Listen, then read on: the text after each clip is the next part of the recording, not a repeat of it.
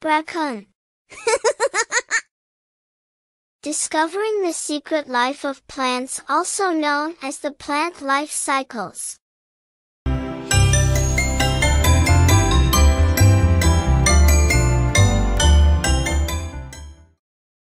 Hello, young adventurers. Are you ready for a super cool plant adventure? Today, we're going to learn about how plants grow, from teeny tiny seeds to big, beautiful flowers and giant trees. Every plant has a story to tell. So, grab your gardening gloves, get set, and let's dig into the amazing world of plants, also known as the plant life cycle.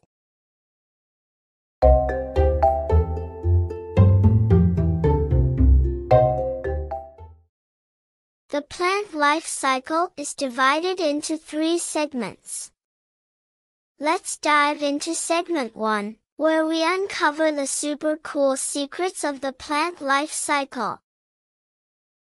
Every plant starts life as a tiny seed, but how does it transform into the flowers or trees we see around us? That's what we call the plant life cycle. It's a journey from seed to seedling, then to a mature plant, and back to seed again. It's like a plant's version of growing up.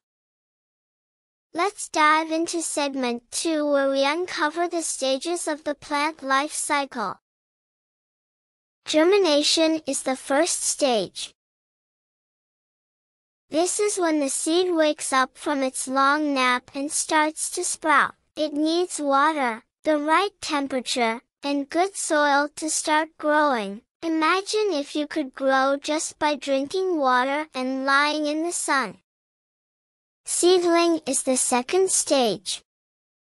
Once the seed sprouts, it becomes a seedling. This baby plant is ready to stretch its leaves towards the sun. These leaves are like tiny solar panels, soaking up sunlight to help the plant grow. Mature plant is the third stage. As our plant grows up, it gets bigger and stronger, like a superhero. When it's all grown up, it can make its very own seeds, thanks to its colorful flowers or tasty fruits. Those flowers aren't just beautiful, they're also like magical factories that create brand new seeds for more plants to grow. Pollination is the fourth stage. In order to make new seeds, plants need a special thing called pollination. This is when pollen from one flower travels to another. Bees, butterflies, and even the wind can help with this. It's kind of like the flowers are sending secret messages to each other with the help of their tiny buddies. Seed dispersal and starting over is our fifth stage. Once the seeds are ready, they need to find a new home. Some seeds fly on the wind, some hitch a ride on animals, and some even pop out of their fruits to land far away. And so, the cycle begins again with new seeds ready to sprout into new plants. Let's dive into segment 3, where we uncover the importance of the plant life cycle. Have you ever thought about why it's important to know how plants grow? Well, plants are like superheroes. They give us air to breathe, yummy food to eat, and they even help the planet by cleaning the air. When we know how plants grow, we can take better care of them and our awesome planet.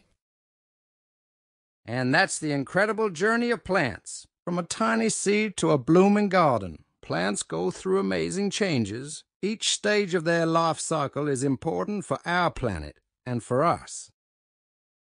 Thank you for joining me in our Garden of Wonders today. Keep exploring, stay curious, and I'll see you next time for another exciting adventure. Bye-bye.